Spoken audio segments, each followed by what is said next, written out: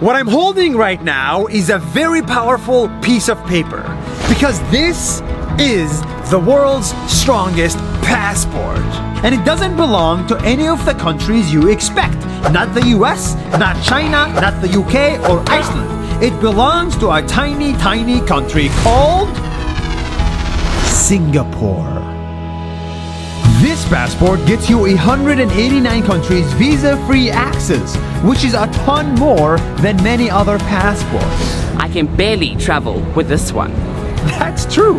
And this is why Singapore is doing it right.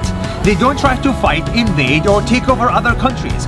All they want is to be friends with everyone around them and make life better for their citizens.